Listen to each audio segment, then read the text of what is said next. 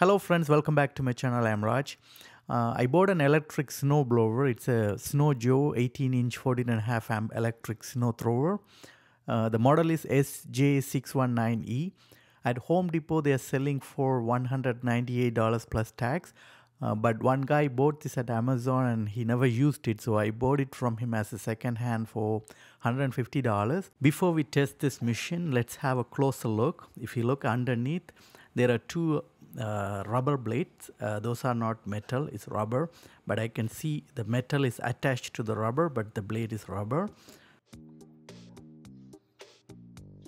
These parts are plastic, but it looks solid, so let's wait and see how it's going to handle the heavy snow. In one single push, it will cover up to 18-inch wide and 8-inch deep.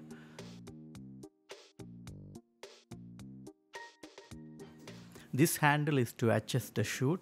If you want to throw the snow in the front or left or right, you can control by this handle. Here you can manually adjust how far or how close you want to throw the snow.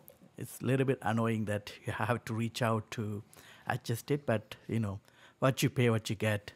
It comes with a mini light, but for me it's useless because where I live, we are not allowed to use these machines at night time. But it's always good to have an additional option. It is an electric machine, so if you're buying one, this is where you have to connect the power and you make sure you have a long power cable. If you look on the side, you will see a blue color button. So to start the machine, you have to press this button and hold, and then pull the trigger, and that's going to start. When you release the trigger, that's going to stop. It's nice that the handle is covered, so you won't feel that much cold on your hand. Let's take a look at the mini wheel here. So this part is metal, but the wheel is plastic, but it looks solid. Let's wait and see how it's going to move in the snow.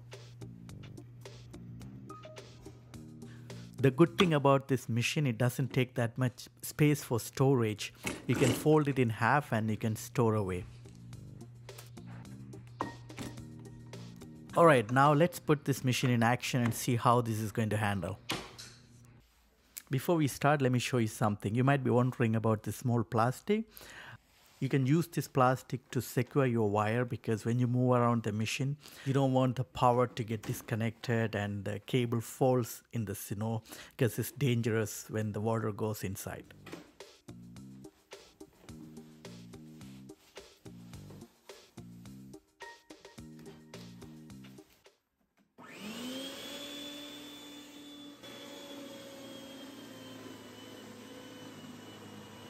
We had about 5 centimeter very light snow, so let's start with the easy one and see how it's going to handle the light snow.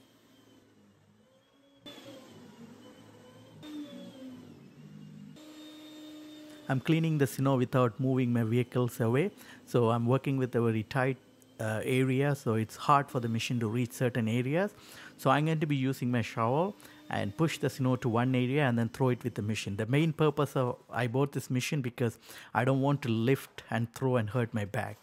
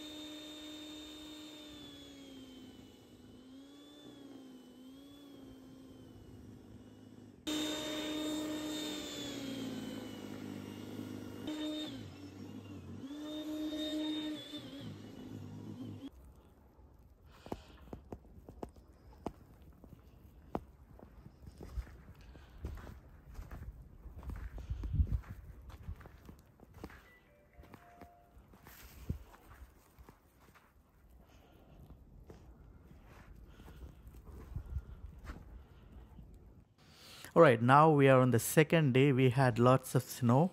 I think it's around 20 to 30 centimeters snow. And not only that, it is very wet and heavy snow, so let's see how this is going to handle. As you can see, like I have to manually push it a bit because this snow is too much for this machine, but it's still doing the job. When you look at it, it seems like I'm struggling, but I'm not. I'm actually controlling it by pushing little by little to make sure the snow doesn't go into my neighbor's property. So because I don't want, this really shoots high, so I'm just controlling it by like pushing it little by little.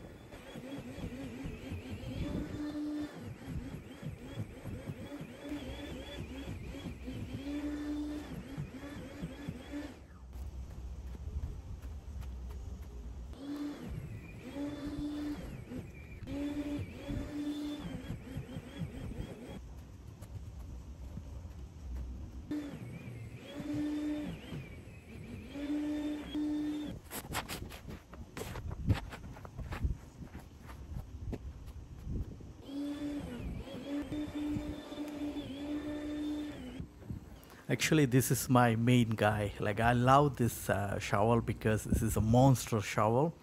When we have like lots of snow, this helps a lot because I can easily like get tons of snows in there and then push it away without even lifting it. So I'm using the shovel to move everything into one area, and then easily I can shoot it away with that machine instead of lifting it.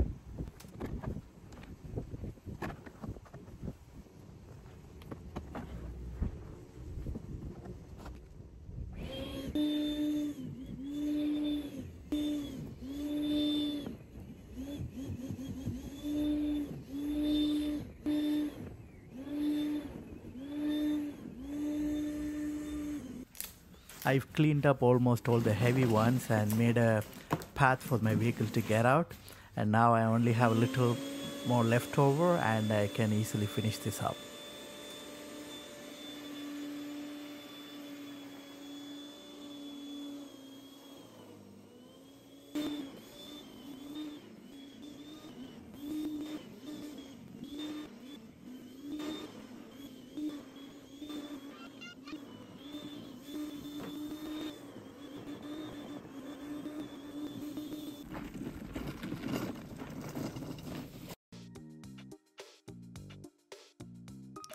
Actually, I'm impressed with this machine because for a small machine to handle this much snow is great. If you are somebody like don't want to spend too much money and you don't have much space to store during the summertime, this will be a good one to buy. There are many models in this entry level, so you can buy any of them and then I'm sure you will have fun with it.